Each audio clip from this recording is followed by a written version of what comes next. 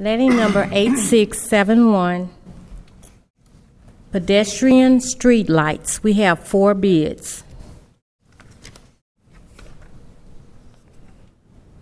Meyer Electric Company, Inc., MEYER Electric Company, Inc., $287,144. 287,144.00.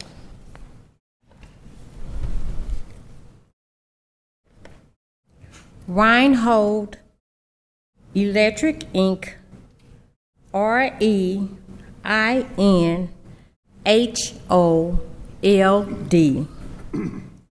$300,929. 300,929.00. TGB, Inc., T.G.B.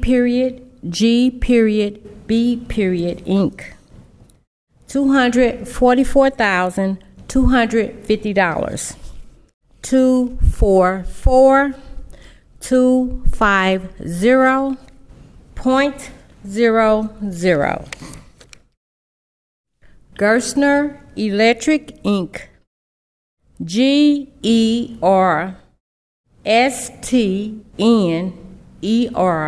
Electric, Inc., $299,884.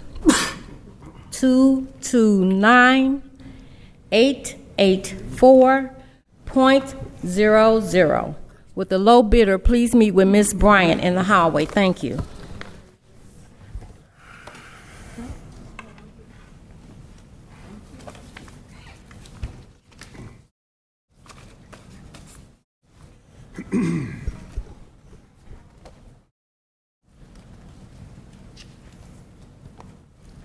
We have everybody for our hearing. Let me see.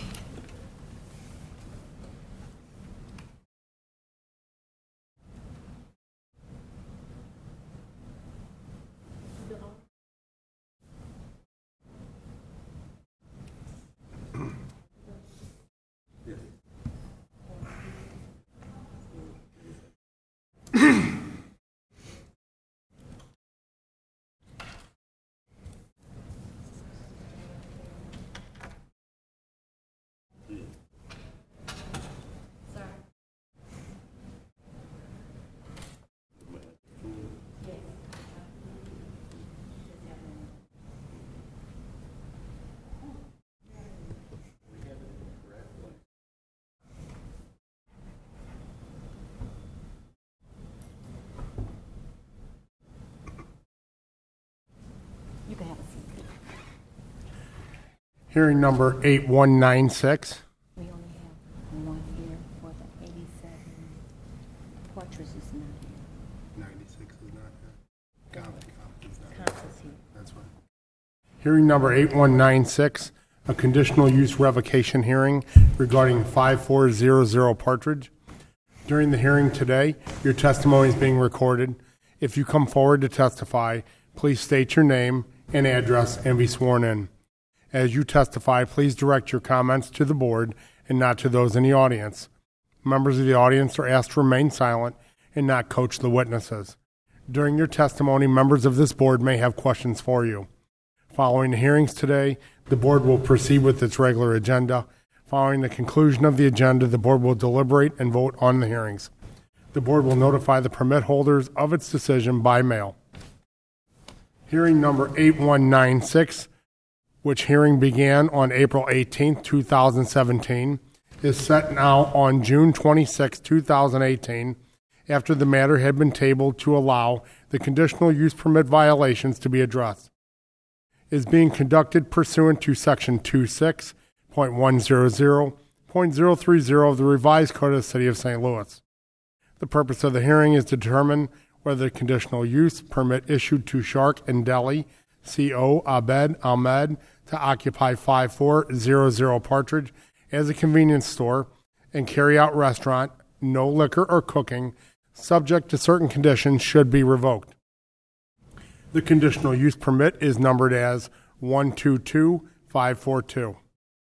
In a warning letter dated December 23, 2016, to Shark and Deli, CO Abed Ahmed, violation of conditions 4, 5, 6, 9, and 11 of the conditional permit use numbered 122542 were listed.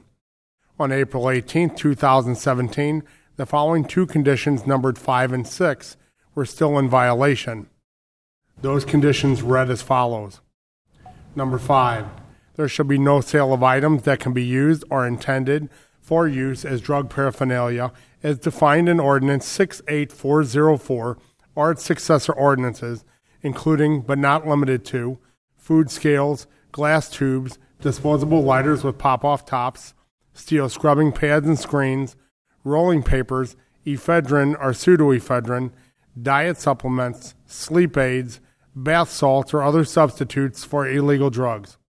In addition, there should be no sale of cigars or cigarillos commonly used or adapted for the use involving a controlled substance, examples of which include but are not limited to the following: Phillies, Dutch Masters, White Owl, Swisher Sweets, Splitterillos, Backwoods, Optimo and Garcia, and Vega, and Game.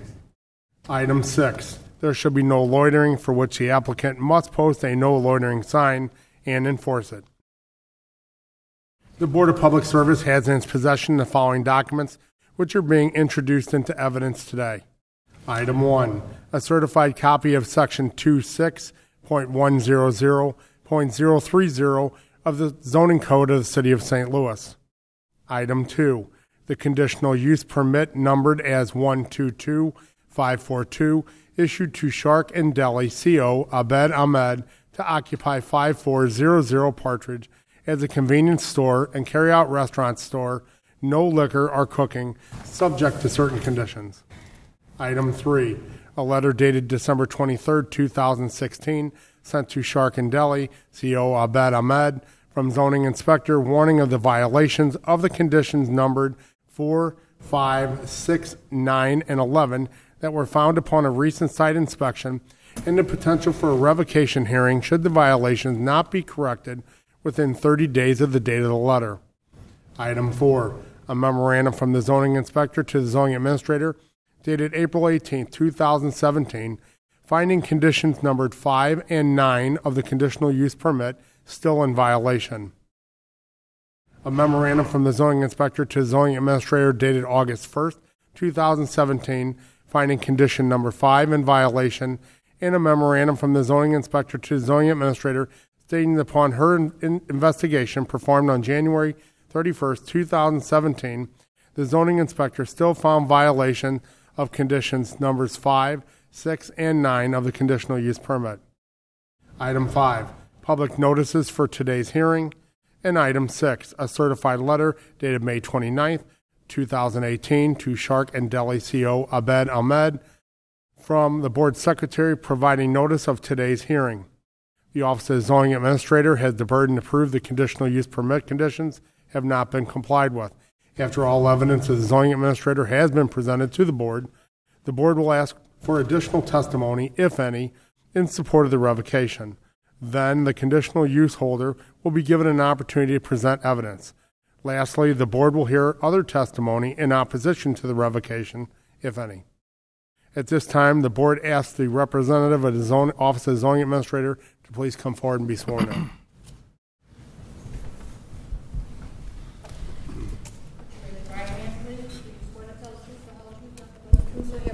I do. My name is Myra Turner. I'm zoning inspector for the City of St. Louis, room 400. Can you please tell us about your investigations?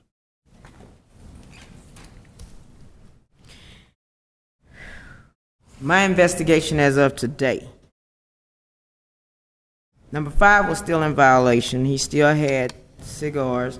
He stated that he had was trying to get on the Board of Adjustment to ask for this condition to be amended to prepackaged only cigars. And number 11 was in violation, which I was kind of leaning on number 11 because of the fact it did say all windows, doors must not have boards, mesh, grates, materials, or covering of any kind, and that the windows could have proper blinds or on the inside. And he does have grates on the windows and on the door. However, if you were to be in the neighborhood in which this sits, you would understand why, because he probably wouldn't have anything in his store if he didn't.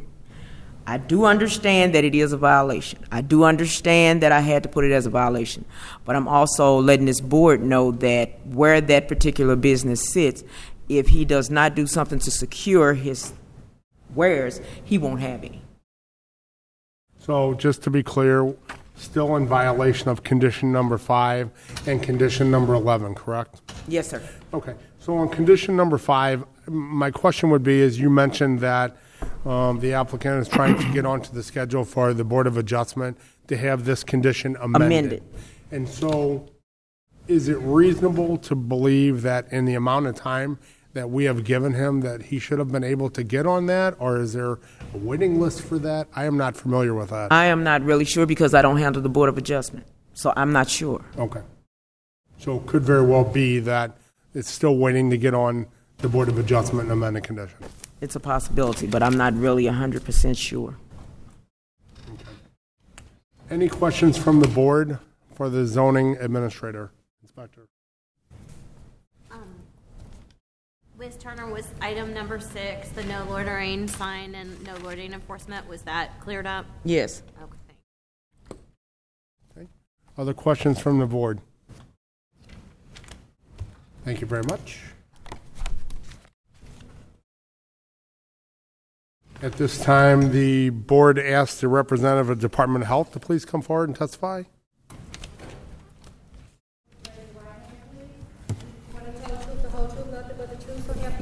I do. Adam Warrior. Actually, our record indicates the facility mentioned on the hearing doesn't have food permit with health department. So they reported the facility out of business, which is the food section part, in April 24, 2000. So until then, we don't have any record for that facility. All right. Any questions from the board for the inspector from the health department? Thank you very much. If there's anyone else present who wishes to testify in support of this revocation, please come forward and be sworn in. Seeing none, the board asks the conditional use permit holder to please come forward and be sworn in. No. They're not. No, not Okay. now. Let the record reflect that the conditional use permit holder is not present at today's hearing. If there's anyone else present opposing this revocation, please come forward and testify. No one's present.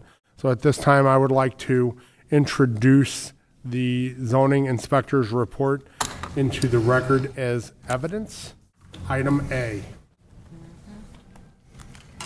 Matter concerning hearing number 8196 is now closed and submitted. We will now handle hearing number 8215. Hearing number 8215 is being conducted pursuant to section 26.100.030 of the revised code of the city of St. Louis. The purpose of the hearing is to determine whether the conditional use permit issued to Compton Speedy Gas CO Jamal Alkari to occupy 3750 South Compton as a gas station and convenience store, no liquor and no cooking, subject to certain conditions, should be revoked. The conditional use permit is numbered as 119470. The conditions in question are as follows. Condition 4. All signage must be applied for and approved by the Office of Zoning Administrator. No pennants, bulbs, moving signs, or temporary signs. Windows must be kept clear of clutter, with only permitted area of the window covered by signs in accordance with city ordinances. Condition 8, no loitering signs will be placed prominently on the building and will be enforced by the management. 2 of the following signs will be placed prominently, one on the front of the building and at the front door, and one on the gas pumps facing Compton. Enforced by management to read, quote, quiet, respect our neighbors, no loud music, no begging, no stealing, no loitering, no trespassing, no littering. Violators will be prosecuted, end quote. 2 of the following signs will be placed prominently, one facing Compton and one facing Chippewa. Quote, video surveillance area, end quote. The following signs will be placed at each gasoline pump and enforced by the management. Quote, cashier will turn off pump if noise is loud, end quote. And Condition 11, trash receptacles will be placed at the entrance to the building and each of the exit entrance ramps of the premise and emptied routinely to avoid overflowing. The Office of the Zoning Administrator has the burden to prove the conditional use permit conditions have not been complied with. After all evidence of the Zoning Administrator has been presented, the Board will ask for additional testimony, if any, in support of the revocation. Then, the conditional use holder will be given the opportunity to present evidence. Lastly, the Board will hear other testimony in opposition to the revocation, if any. Your testimony is being recorded. When you come forward, please state your name and address and be sworn in. As you testify, please direct your comments to the Board and not to those in the audience. Members of the audience are asked to remain silent and not coach the witnesses. During your testimony, members of this Board may have questions for you. Following the hearing, the Board will proceed with its regular agenda. On the conclusion of the regular agenda, the Board will deliberate, discuss, and vote on the hearing. The Board will notify the conditional use holder of its decision by mail in about 2 weeks. The Board of Public Service has in its possession the following documents, which are being introduced into evidence. Item 1, a certified copy of the zoning code of the City of St. Louis. Item 2, the conditional use permit numbered as 119470, issued to Compton Speedy Gas, CO Jamal Alkari, to occupy 3750 South Compton as a gas station and convenience store, no liquor and no cooking, subject to certain conditions. Item 3, a letter dated January 3rd, 2018, sent to Compton Speedy Gas, CO Jamal Alkari, and CO Samer LLC, from the zoning inspector warning of the violations of the conditions that were found upon a recent site inspection and the potential for a revocation hearing should the violations not be corrected within 30 days of the date of the letter. Item 4, a memorandum dated February 8, 2018 from the zoning inspector to the zoning administrator stating that upon the date the zoning inspector found violations of conditions numbers 4, 8, and 11 of the conditional use permit. This memo includes photographs and violations. Item 5, public notices for today's hearing. And item 6, a certified letter dated May 25, 2018, sent to Compton Speedy Gas, CO Jamal Alkari, from the Board Secretary providing notice of the hearing, which was tabled until today's date. The Board asks the representative of the Office of the Zoning Administrator to please come forward at this time and be sworn in.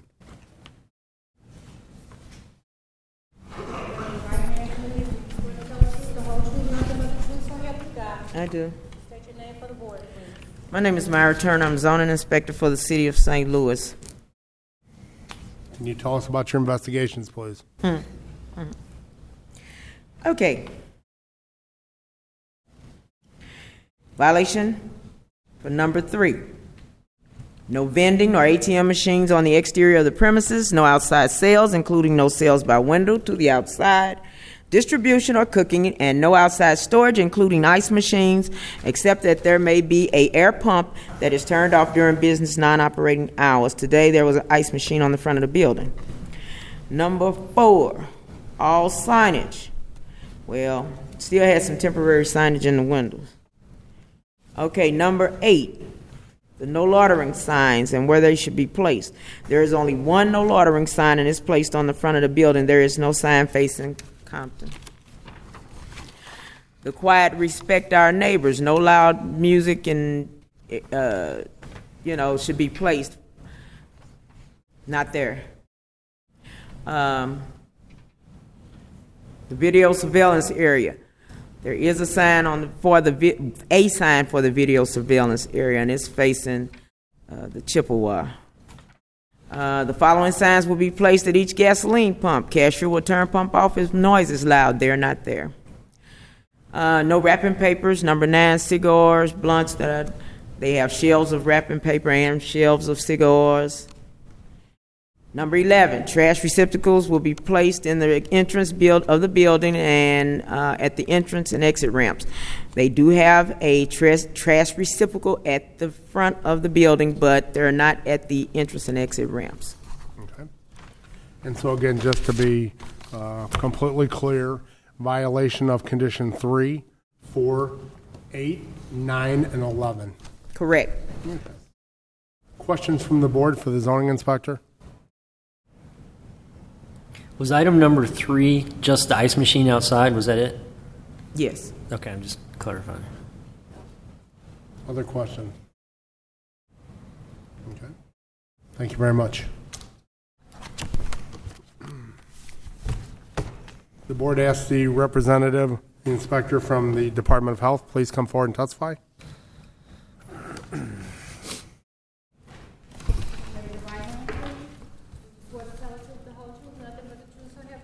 I do. State your name for the board, please. Adam Oreo.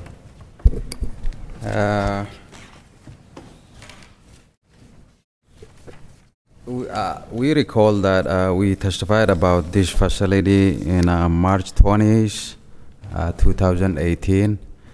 And since then, since the establishment is the lowest complexity, since then we only made one inspection.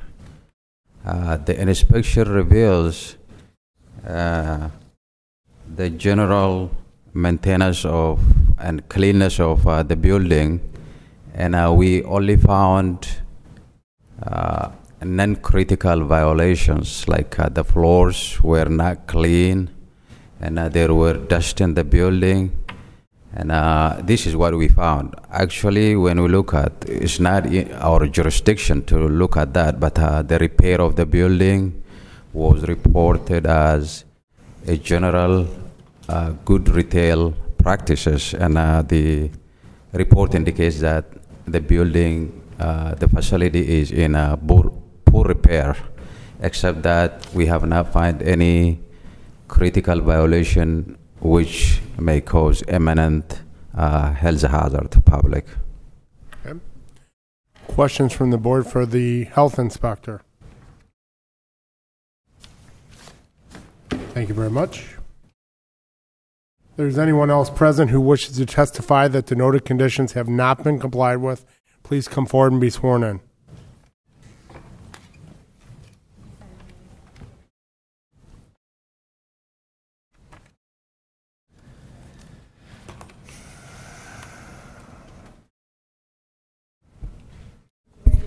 Please, do you swear to tell the truth, the whole truth, nothing but the truth, so help you God? Yes, I do. Would you state your name for the board, please? Yes, my name is Kara Spencer, and I am the alderman of the 20th Ward, which includes this property here.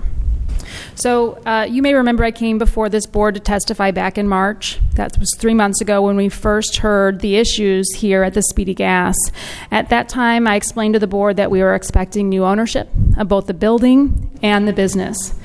We did actually transfer, the property was transferred. The property is now owned by a new entity, as is the business.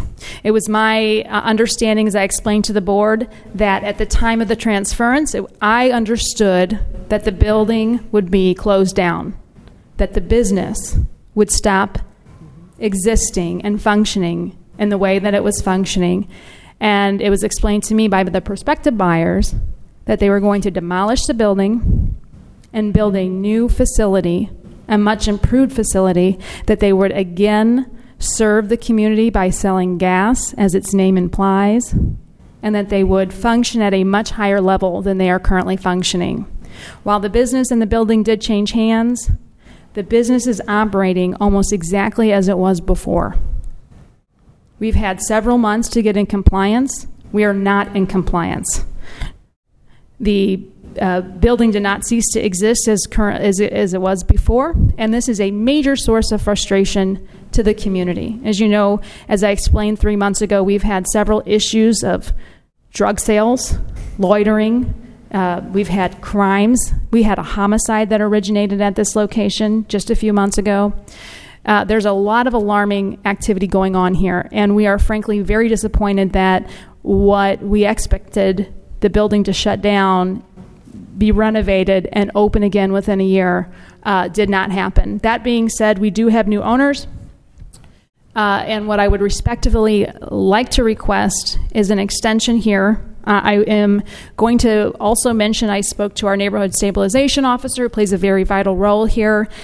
She did explain that there have been some improvements to the building and to the operation here, but even still, I continue to have concerns. And so for that purpose and for that reason, I am respectfully requesting that the board consider adding again an additional time frame to get the new owners up to speed and get the business either to stop functioning and do as what was originally planned and promised to the community, and that is demolish the building and improve it, or at least get in full compliance of other conditions.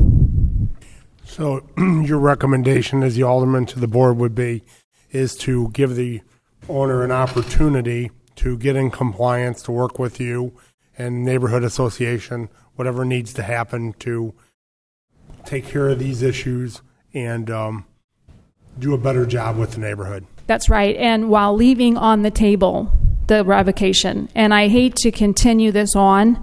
As you may remember, we had the first hearing in March. We did ask for an extension at that time, expecting a new owner. There was some mishap in timing, which prevented another hearing last month. And given what I consider extenuating circumstances here, I am going to request an additional time allotment while keeping the revocation open. Questions for Alderwoman Spencer from the board? Yes, please. Alderwoman, the violations appear to be relatively minor and easily corrected. And so I suspect that it's relatively easy to take the ice machine and put it inside and to address the loitering signs and things that appear to be relatively minor. So should these conditions be met, then any matter before this board, therefore, would be moot. And so we would not be able to hold this matter beyond these corrective actions in order to allow the building to be raised and another building to be erected. I mean, would you agree with that? It doesn't seem that we would have that authority. Well, I do agree with that. It is surprising, considering that, as you point out, that the conditions in correcting those are relatively minor, that they haven't yet been accomplished. That being said, I do believe that one of the conditions is to not be on the nuisance list, if I remember correctly. Is that a condition that you have before you? I don't have the list of conditions, unfortunately, before me at this time. But considering that they continue to reside on that list of nuisance properties, we continue to see a high volume of calls for service at this location due to the activity there. I think that would remain a concern and hopefully would be considered by this board to be a reason to revoke their conditional use permit. So if that were something that the community wished to see continue. I did discuss this property and the business at our last our last neighborhood association meeting, which happened just last week.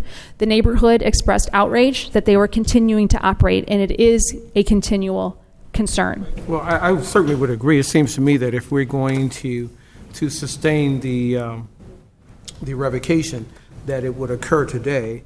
If we give an extension and if the conditions are corrected, it seems to me that we would thereafter lose any jurisdiction that we would have.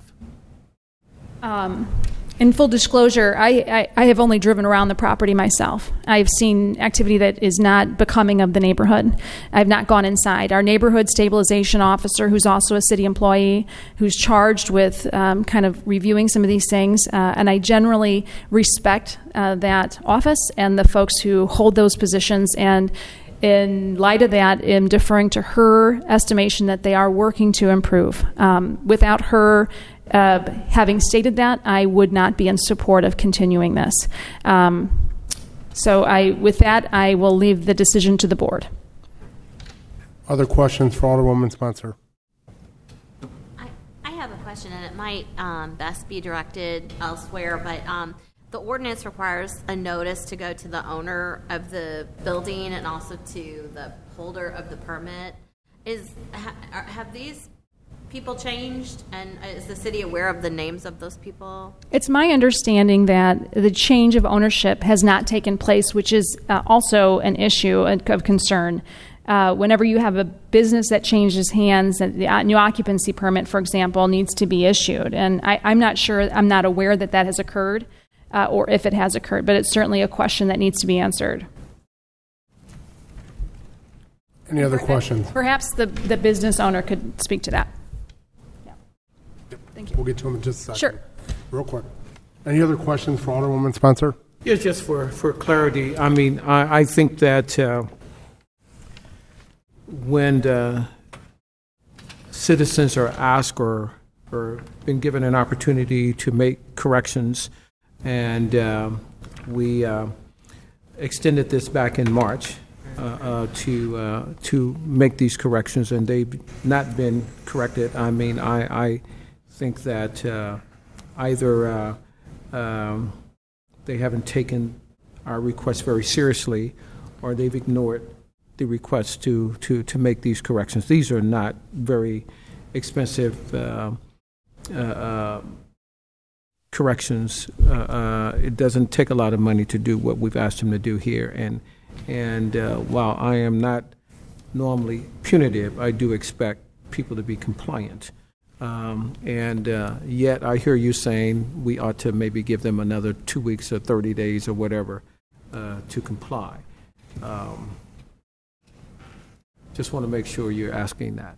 Judge, I really have a tremendous amount of respect for that perspective, especially as the director of public safety for our entire city.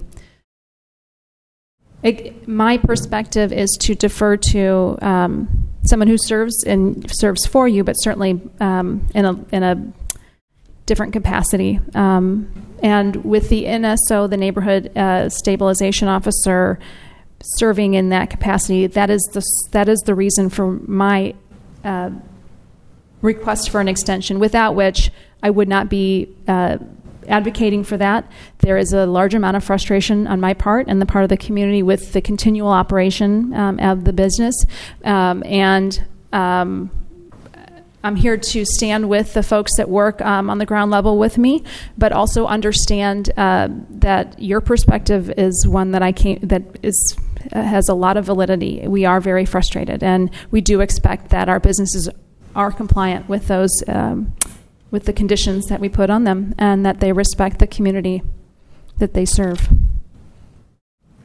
Any other questions for the Alderwoman? Thank you. If there's anyone else present who wishes to testify that the noted conditions have not been complied with, please come forward and be sworn in. Seeing none, the board asks the conditional use permit holder, please come forward and be sworn in. Raise your right hand, please. Do you swear to tell the truth, the whole truth, nothing but the truth, so help you God? Yes. Would you state your name for the board, please? Ghassan Jaraba. Yeah, I'm the new owner of 3750 South Campton. We just take over at the end of last month, May 31st. We take over. We just buy the property, and we clean everything inside it. We throw all of the drug stuff. We throw it in the trash. We clean inside it. We clean all of the cooler. We make a new new ceramic at the floor, and we change everything. I have cameras.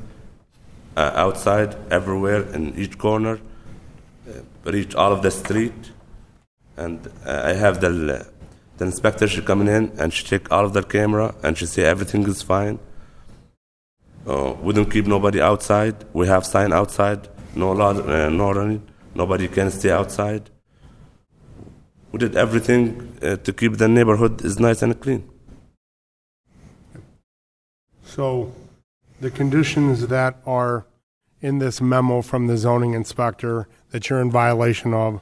There are approximately 5 conditions here. Do you understand that the conditions that we place on this permit, you have to follow those conditions? Do you understand that? Yes, just I don't know about the hearing today. She just coming today to she told me just you have hearing. The hearing for the old owner is not for me, and I don't know about it. That's why I come today to see what's going on.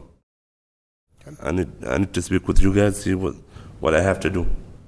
And if you're ever unclear about any of these conditions, you can certainly get in contact with the zoning inspector, and I'm sure she would be glad to walk you through any of the problems that you have and explain them to you. Very wonderful lady to help you get where you need to be, but you need to follow the conditions, right? Yes. Okay. Are you willing to follow all the conditions? Yes. Okay. Any questions for the conditional use permit holder from the board? Yes, Mr. Drama, thank you very much. Is it Drama? Jaraba. Thank you very much. I certainly appreciate your willingness to do business in the city of St. Louis. Just one question. Do you have any business or personal relationship with the previous owner? With an old owner? Yes. No. That's all I have. Thank you. Thank you. Any further questions for the conditional use permit holder? If we give you another 30 days to come in compliance with your conditions here, are you going to do that? Are you willing to get with the inspector and go over what you need to do and come in compliance? Yes. And the inspector, she's coming today, and she walking inside the store. Mm-hmm. She don't look at the camera. She don't look at anything. She's in the phone, screaming with somebody. I don't know. Mm-hmm. And I got this everything recorded on my camera. So, and she walk outside. She say, "You have a meeting today." That's what she told me. Okay. All right. Any further questions from the board? A point of clarity. You were just made aware today of the violations that exist. Yes. You didn't know prior to today. No. And when was the last inspection of the facility? We can call the zoning inspector back up. Can we do that? Let's finish with the Okay. conditional use permit holder, then we'll call the zoning inspector back. Any further questions for the conditional use permit holder? Thank you. I'd like to ask the zoning administrator's inspector to come forward, please. You have another gentleman that wanted to speak. We'll go back to him.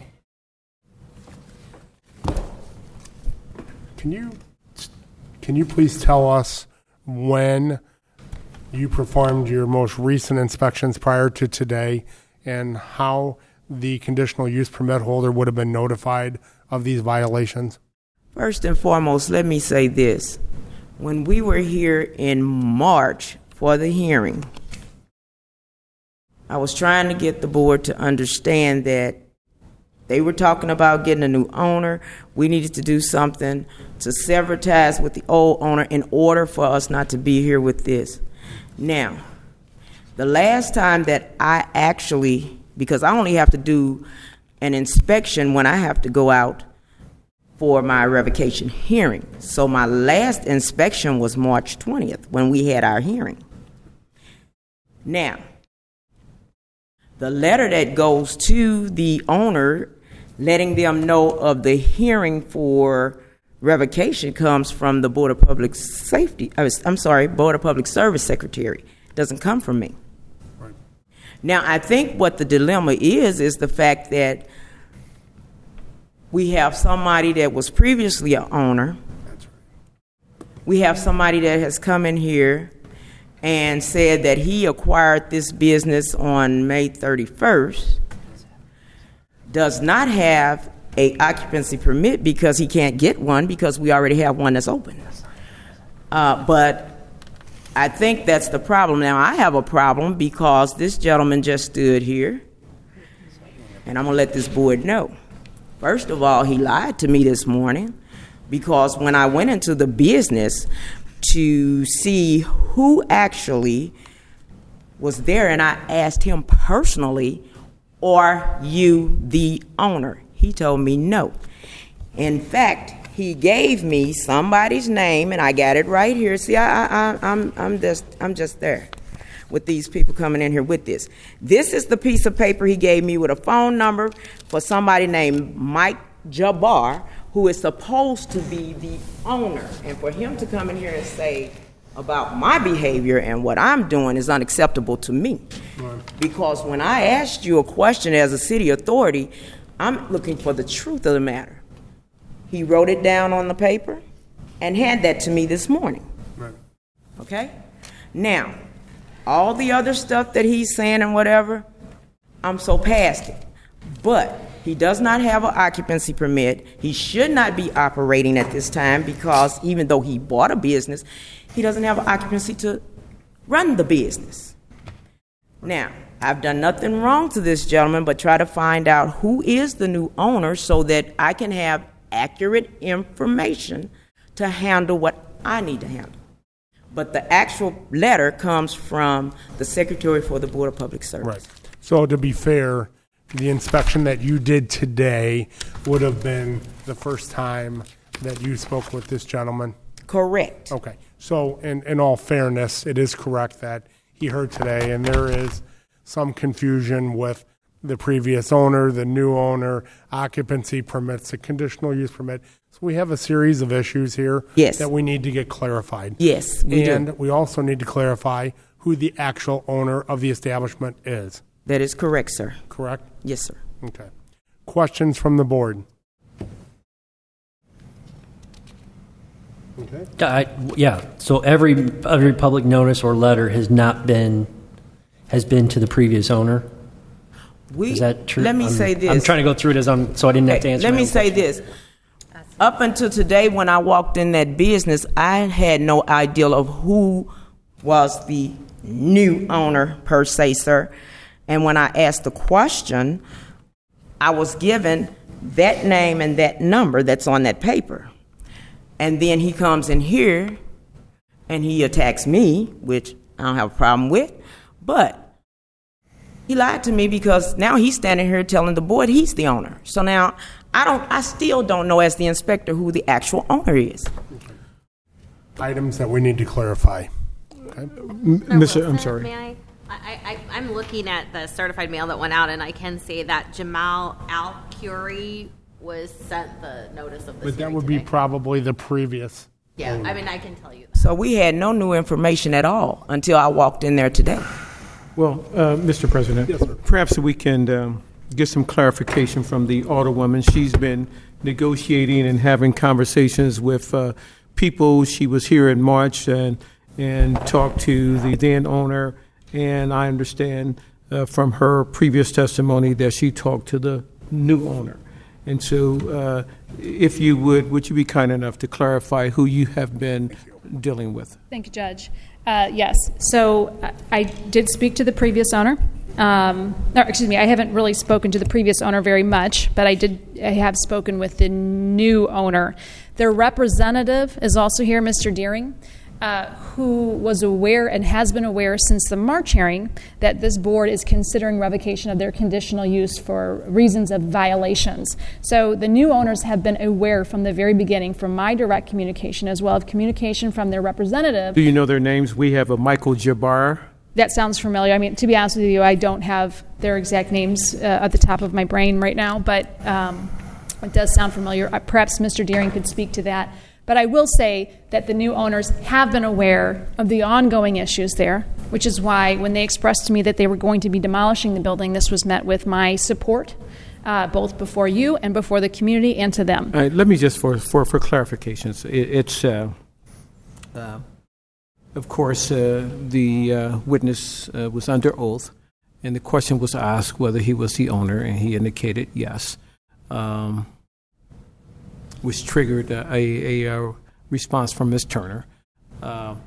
Is the person that's in the hearing room today the owner of the business, or is he just simply a representative of the owner of the business? To my understanding, there are two owners here that we're speaking of, the owner of the building and the owner of the business. The representative is the gentleman who's not come before the board at this point.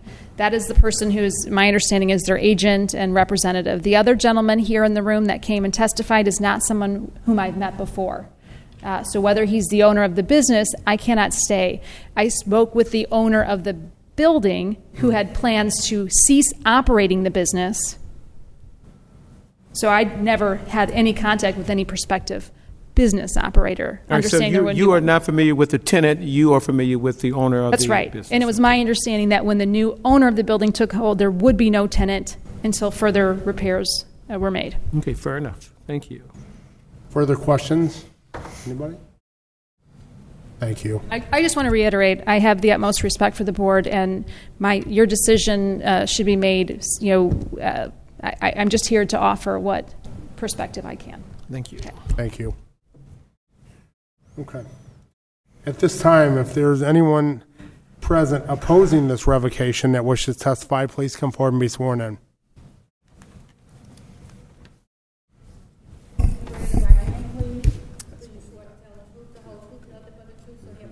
I do. Would you state your name for the board, please? James Deering. Please proceed. So I'm James Deering. I'm the broker-owner of Resource, a licensed real estate firm. I am the representative of the new owners of the building. We have been working on this, and with Kara's support with the continuance to give us an opportunity to get into the building and to do our plans for it. I have documentation that I pulled with regards to first with the ownership and to clarify that. So we had the property under contract with the previous owners who were very difficult to work with, had a lot of problems with regards to the Department of Revenue, to Department of Natural Resources, with the city, and all of that, the title work and untangling that took over 6 weeks, which is very uncommon. The property was purchased for a total of $215,000, which is way above what real market value would be. That amount, though, also includes the property at 3145 Chippewa, which is a boarded-up residential building, and the plans are to demolish that for the construction of the new facility. The owner is Southside Property, LLC, and I have both a closing statement. I didn't bring an extra copy for you, but it has the information. But I printed off this morning a copy from the assessor's site that shows the ownership, and that's registered in Kings Highway. And we did have a meeting with Alderman Spencer there with Mike Jabbar. That's his nickname. He is actually Munji Abdul-Jabbar. Mike owns the Gas Mart stations and C-stores. There are 30 plus of those in the area. The most recent examples of renovations of these properties are the facility that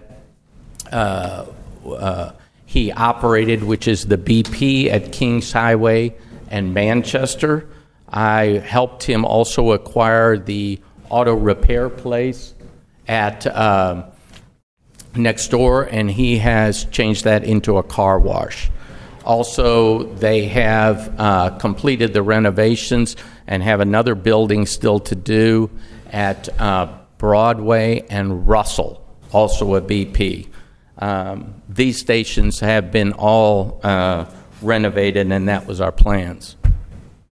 I'm not sure why Alderman Spencer stepped out, because there are some clarifications that I'd like to make and make sure that she understood what our intention is.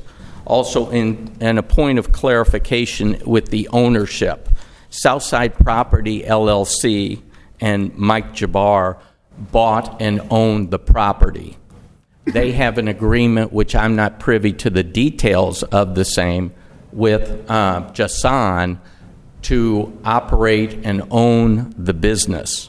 It was always their intention to, in the interim, operate this business. And I can speak with Jasan, for Jasan, as well as for the owners of GasMart, that they will do everything in compliance with what needs to be done.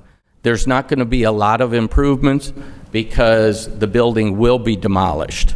The gas tanks are out of code and impossible to put gas back in it without digging up those tanks, doing the credits for the cleanup, and that is part of the plans. She was told at that meeting that those diagrams, the architectural renderings, the plans, the demolition permit would be applied for the other building, and new construction would be at that facility, and the timetable was about a year. Now, all these things, if you all have development expertise, all these things take time to develop a plan to get that. So in the interim, and to have Jasan still involved, they had planned to continue operations, so there's a stream of revenue there, and they wanted to also prove to the neighbors that they were able to operate in a good fashion that was acceptable to the neighbors and to the community. Just also as a clarification, we talked about, and City Councilor asked about the conditional use permit holder. Actually, Jasan and Southside Property are not. That is the previous owner. So what they have already gone and applied for new occupancy, and that is waiting on notice for the inspections. And so I also want to make it clear that they did not purchase the business. And being a real estate agent and broker, I helped them purchase the property. That business and the tanks and what had gone on before, there was way too much liability and no value in that. It was the understanding that the contents would be left, but I think Jasan has thrown out a good portion of that, which is not acceptable. We offered to meet there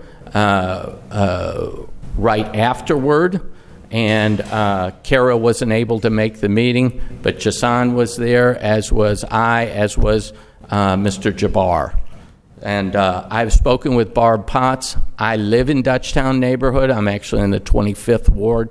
But I've known Barb for 20-plus years, and I think Barb could have, should have, would have been here to testify of the improvements that were made. Now, keeping in mind that the closing just happened on May 31st, so the operator has had less than a month to comply this out. He didn't receive the notice of the hearing. He doesn't have a copy of the violations, which I've made some notes on, but I'm sure when those are received in writing, he will get that done. The building's already been painted. It's been cleaned up. It's been thinned out. The signage has been taken off, adding 2 trash cans, and the signs, even the way that the neighborhood want them read. If we have that language, I'm sure he would put those things up. We got no problem with a 30-day continuance. I don't understand fully the terms in the city ordinance regarding revocation, but continuing on a probationary period would suit that them just fine. Kara mentioned the calls for service. I haven't gotten any record of that, not that I would receive it, but there's been no notices that have been posted, filed, no correspondence, and as I said, the change of ownership has been there since May 31st, so there has been time for him to receive notices. So just a little bit of clarification here. So where the problem lies is that we had a previous owner who got himself into a revocation situation, and then the facility was purchased during that process. If the previous owner would have closed their doors and went out of business, the conditional use permit would have went away, and then the new owner could have applied for a new one. The problem is because it never closed the doors, it is a continuation of the existing conditional use permit, all right?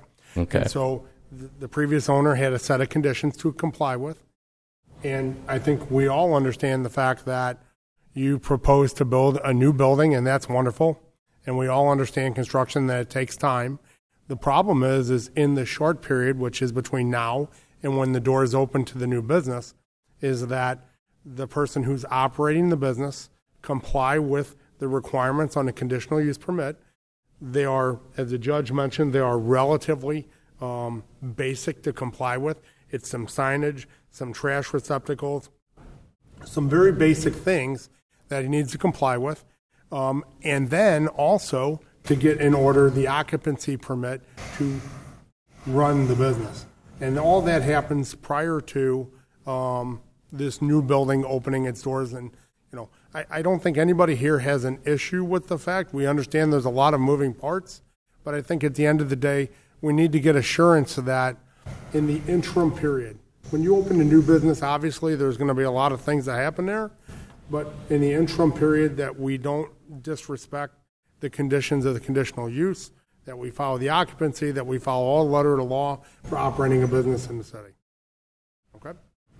That's Questions fine. from the That's board? not going to be any of my business ongoing. I'm very active in the community and have the contacts, and part of my agreement in facilitating this and earning my commission and the brokerage was to help be a liaison with the city. And having known the alderman and the NSO, and put a call in for Lisa Otke, a commercial district manager, to see that it does in fact go well. I would say if you have a list of those items, even today, I think Jason would continue to get that done, and welcome Myra to come back and make amends, but also to see the compliance. And I think there has been progress made. I have been there since, but I think our Jason needs a checklist too, to make sure that that's completed, and we'll assure you that that's done. Other questions from the board? Yes, just for clarification, thank you very much, sir. I certainly appreciate you being here. Mr. Steering, who are the partners in the limited liability company or corporation that you represent? It is Munji Abdel Jabbar, who is also known as Mike Jabbar, and I believe his brother Adam is also a partner. Hold on, I have a closing statement from that. Yeah, and so it's also Adam Abdel Jabbar. Who did they purchase from, please? It's there on the closing statement. I've never actually met the man, but I've talked to him. The nickname is Sal or Salah, and that's also on the closing statement as to who the seller is. There was a separate seller for the property on Chippewa, which is the building to be demolished.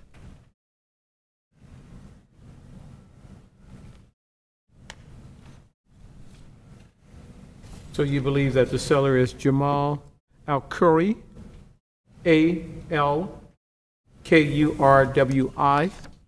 You believe that to be the seller of the building to your client, which is Southside Properties LLC, is that correct? Correct. I was actually at the title company at the closing, so I did meet them and the other couple that owned the Chippewa property. Yeah, I noticed that you were very careful to distance yourself and your your clients away from the underground gas tanks and other things on the property. I'm a little confused. How do you buy the property and you don't buy the liability?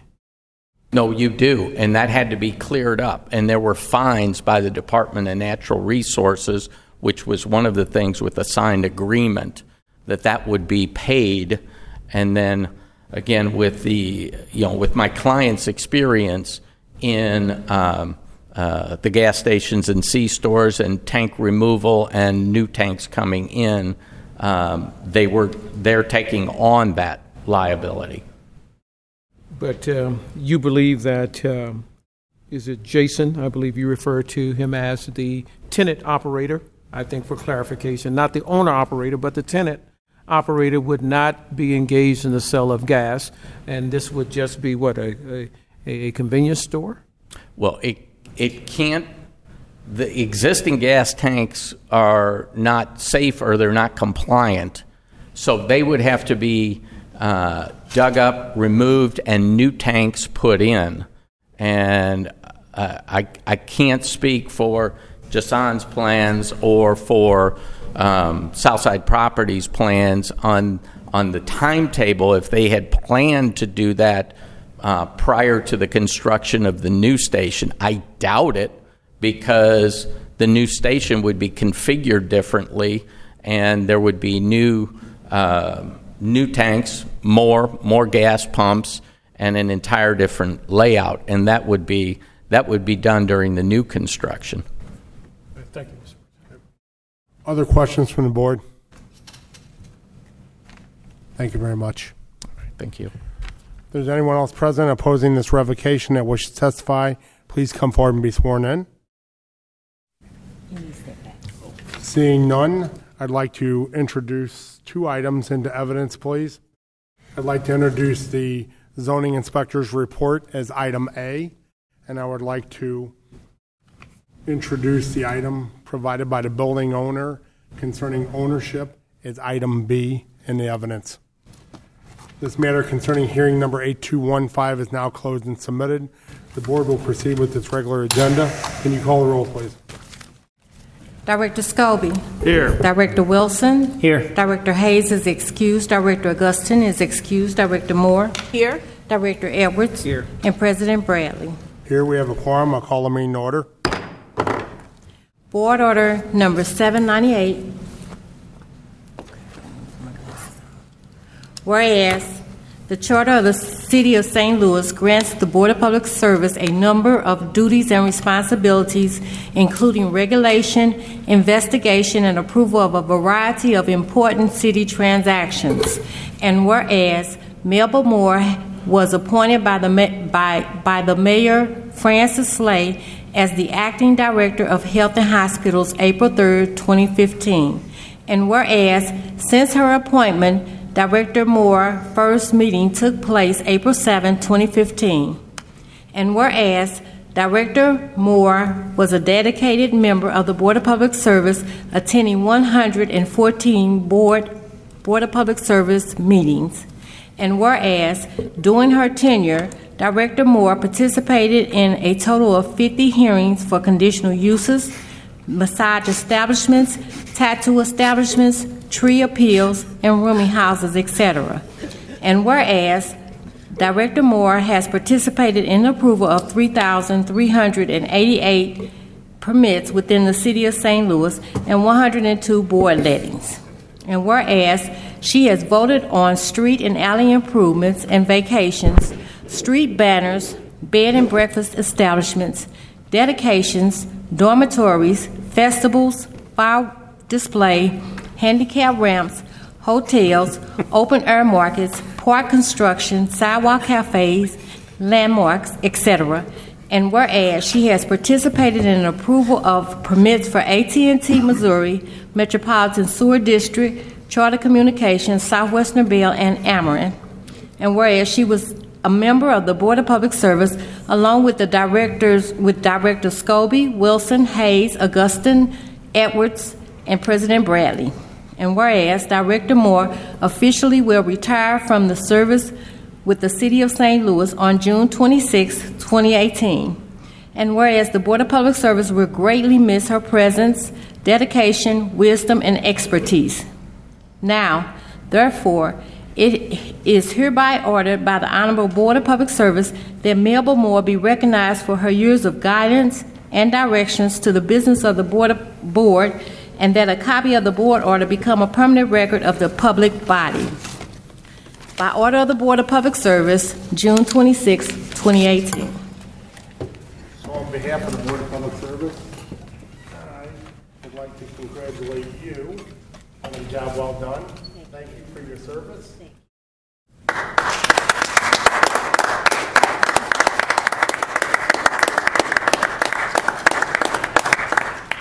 And wish you very well on your next assignment. Thank you, Rich. Thank you. Speech.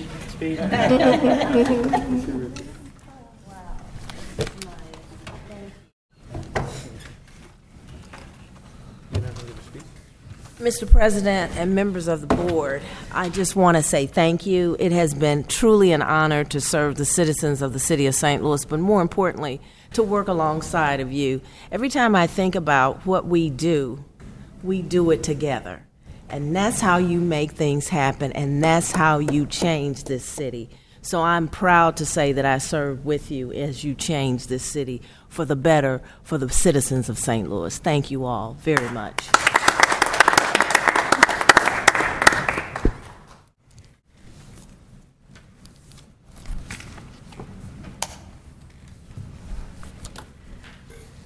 From the President. From the President, a permit from Fred Weber, Inc. to utilize 8 acres of land, no building, at 3535 Goodfellow. PSA number 1214, replacement of miscellaneous HVAC equipment for Terminal 1, Climate Control Package 2 at St. Louis Lambert International Airport.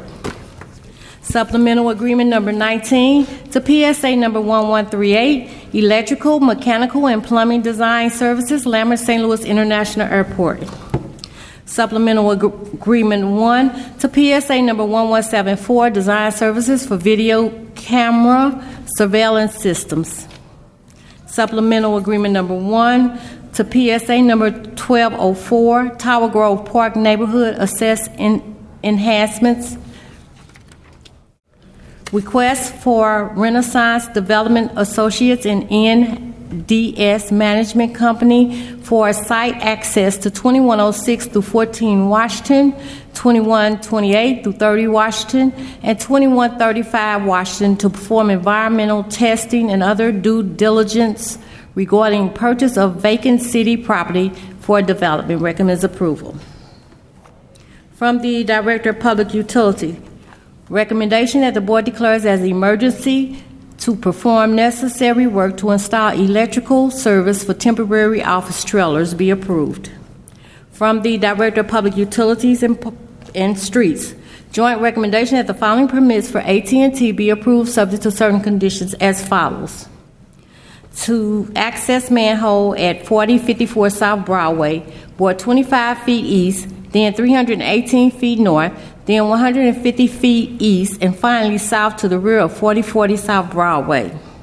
To access handhole at the front of 5900 Columbia and bore 174 feet to new 3 by 5 by 3 feet handhole at the same address. From new handhole at 5900 Columbia, trench 15 feet to new 4 by 4 pad with fiber box. Also from new handhole, board to multiple riser poles, and 4 new 3 by 5 by 3 feet handholds. Direct buried 244 feet of copper cable from manhole at the intersection of North 25th Street and Salisbury, boring trench 144 feet south in east right-of-way of 25th Street. Bore will then turn east 23 feet to utility pole at the rear of 2333 Malincrot. Starting from manhole near 1425 Hampton, bore 390 feet to easement at the rear of 1425 Hampton. A new 3 by 5 by 3 feet handhole will be placed in the easement. From handhole, bore two fibers 18 feet in right-of-way to new 13 by 19 by 12 inch handhole at 1401 Hampton. From handhole, bore to multiple riser pole locations. Starting from manhole near 2158 McCausland, bore 750 feet to new 3x5 by 3 feet handhole at 2211 Forest. From new handhole, dig 6 feet to new 4x4 pad with fiber box. Also from new handhole, bore to multiple riser pole locations. Starting from manhole near 4001 McCree, to bore 1,240 feet to new 3x5 by 3 feet handhole at 4101 Blaine. From new handhole, dig 6 feet to new 4x4 pad with fiber box. Also from new handhole, bore to riser pole at same address. From manhole near 6070 Cates, bore 1,960 feet to new 3x5 by 3 feet handhole at 5900 Clemens. From handhole at 5900 Clemens, dig 6 feet to new 4x4 pad with fiber box, etc. From manhole near 6660 Hancock, bore 2,215 feet to new 3x5 by 3 feet handhole at 7001 Marquette. From handhole at 7003 Marquette, dig 6 feet to new 4x4 pad with fiber box, etc. From manhole near 4526 Lexington, bore 684 feet to new 3x5 by 3 feet handhole at 3501 North Taylor. From handhole at 3501 North Taylor, dig 1 feet to a new 4 by 3 feet pad with fiber box, etc. Joint recommendation that the following permits for Bluebird Network be approved subject to certain conditions as follows. Bore in place 1 2-inch conduit and handholds for new fiber starting at a new handhold at 6322 Oakland. Place south for 530 feet. At this point, place new handhold at 1104 Tam and continue south for 475 feet, etc. Bore and place 1 2-inch conduit and handholds for new fiber starting at 1401 McCausland. Place new handhold and continue placing west for 470 feet. At this point, 7105 Dale, leave St. Louis right-of-way. Joint recommendation that permit for Union Electric Company doing business in Ameren, Missouri to set a pole in the alley behind 6170 Delmore. Pole is needed for new transformer for a new business. Recommends approval subject to certain conditions. From the Director of Public Utilities and Public Safety, joint recommendation that the following land consolidations be approved subject to certain conditions as follows. Mary Johnson, 5834, 5838, and 5844 Romaine, and City Block 3822 South. Barnes Hospital and Quadrant Management Company at 4901 through 05 and 4917 Forest Park, and 3 through 17 South Euclid, and City Block 3885. And Botanical Heights Homes, LLC, at 4104 and 4106 Detoni, and City Block 5310. Joint recommendation that permit for Farnsworth Group to subdivide land at 5201 Filer in City Block 4741 be approved, subject to certain conditions. From the Director of Streets, recommendation that permit for Four Strings LLC to encroach with sidewalk cafe of 4 tables and 10 chairs, utilizing 144 square feet with liquor at 1730 South 8th Street be approved, subject to certain conditions. From the Director of Parks, Recreation, and Forestry, recommendation that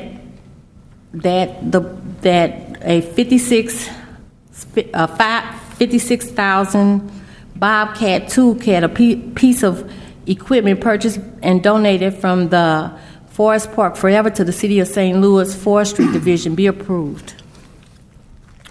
From the Director of Public Safety, recommendation that 2 festival zones be approved subject to certain conditions as follows. Pulitzer Family Day Block Party, July 14, 2018, at Washington Boulevard between North Spring, parcel number 3713, and Pulitzer Grass Lot, parcel 3713. And GMP Street Party, July 28, 2018, at its Grace and Peace Fellowship at Clara between Delmore and Cul-de-sac. Now we have the conditional uses.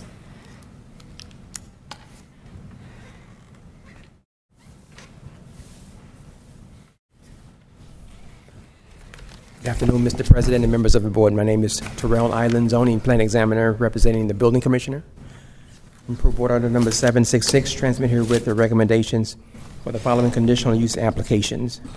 Approval with conditions is recommended for 5 applications, and they are 5472 Thrush, 1417 Gano, 3539 Grace, 6116 Dr. Martin Luther King, and 5327 Claxton. I request that these recommendations be approved as submitted. Are there any questions or comments about these applications? Any questions from the board on the conditional uses? Seeing none, I'll take a motion, please. I move to approve the conditional uses as per presented. Second. Moving second for approval. Can you call the roll, please? Director Scobie? Aye. Director Wilson? Aye. Director Hayes is excused. Director Augustin is excused. Director Moore? Aye. Director Edwards? Aye. And President Bradley. Aye. Conditional uses are approved. Hearing number 8196, it was a revisit of a revocation permit. Here, conditional use permit at 5400 Partridge for a convenience store and a carry-out restaurant with no liquor and no outside cooking.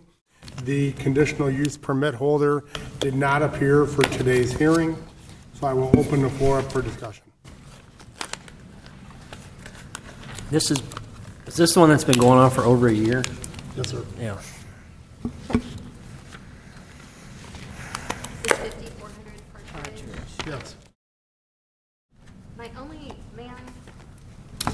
I had one concern that came up. The owner, according to the Secretary of State, is Amer and Sam LLC, and the registered agent is Amer Diab, D-I-A-B, and he's got a listed address in Shreveport. And it looks as if, when I go through the entire file, at one point he was notified, and this is so old, but I don't know that he received a notice of this hearing. So do you have an idea that maybe it went to a wrong address? Yes. Or the person was not notified? Yes. Okay, legitimate concern. It's a concern, yeah. Any further comments? Mr. President, in light of that, I will make a motion that the hearing be held open for at least 30 days to give an opportunity for notice to be given to the last known address of the registered agent for the Limited Liability Corporation for 5400 Partridge. I have a motion. Do I have a second? Second. Motion is second. Can you call the roll, please? Director Scobie? Aye. Director Wilson? Aye. Director Hayes is excused. Director Augustin is excused. Director Moore? Aye. Director Edwards? Aye. And President Bradley. Aye. Approved. Hearing number 8215 was a revisit of a revocation hearing for 3750 South Compton, gas station and convenience store. We heard from the zoning inspector as well as Alderwoman Kara Spencer concerning what the proposed plans are. We also heard from a gentleman from the operation of the business side as well as the owner. And the recommendation or the ask of the alderman is that we consider allowing this individual as a new business owner who's taken over an existing conditional use permit to be allowed a period of time to resolve the issues that are at hand. The one issue that I think we need to be concerned with beyond meeting the conditional use items are the occupancy permit, which needs to be applied for and needs to be obtained immediately to operate a business. So I'll open the floor for discussion. Mr. President, is it possible, because my concern is the assurance that you won't be back here again, is it possible to unbundle so you revoke the current permit and then the new person who comes in has an opportunity to demonstrate their willingness to comply? So the condition that goes along with that, and the city councilor can explain it better than me probably, but when you revoke a conditional use permit, what the ruling is is that another business that is exactly similar cannot operate at that address for 1 year period. So that's why I explained that they were caught in between a revocation process. It would have been much easier if the previous owner would have closed doors and surrendered the conditional use permit, and then the new owner could have reapplied. So in this case here, it's a assuming of. So the only way we can really proceed with it is as we are doing. Is that correct, Counselor? Yes, it is. In 26.100.030 that's cited in this revocation, a permit couldn't be issued for that conditional use for a period of 1 year if this were revoked. Any further discussion? I'd like to make a motion that we get written conditions to the new business operator and revisit this in 30 days, and I could be convinced of 60 if you think that helps for the occupancy permit. So do we want to do 30 or do we want to do 60? Yeah, the question. I second it for 30. Well, we're talking a little bit about how quickly will they be able to get an occupancy permit. And I tell you, I'm a little concerned with respect to the ownership, the reason I was asking those questions in terms of the limited liability corporation, who was there, and things of that sort. So the application for the occupancy permit, I suspect could be granted very quickly, but I'm not sure whether the ownership metrics is exactly as they said. What would you recommend? I would recommend the 60-day period to give them a little bit more time to. Director, would you withdraw your motion? I would. Okay. So would you have to revise your motion? Yeah, I move that we get written conditions of the violations to the new business operator, and that we revisit this in 60 days. Second. Moved and seconded. Can you call the roll, please? Director Scobie. Aye.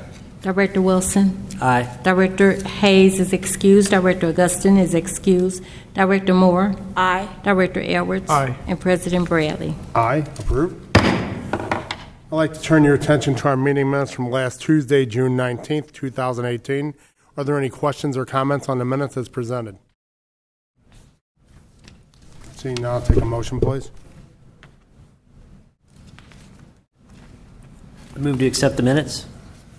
Second. Moved and seconded. Can you call the roll, please? Director Scobie. Aye. Director Wilson. Aye. Director Hayes is excused. Director Augustin is excused. Director Moore. Director Moore. Aye.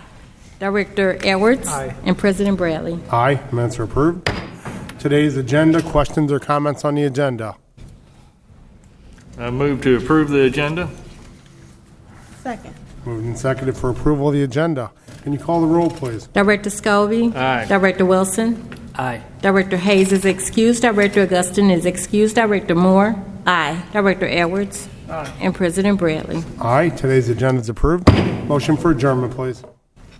I move for this meeting to be adjourned. Second. Moved and seconded. And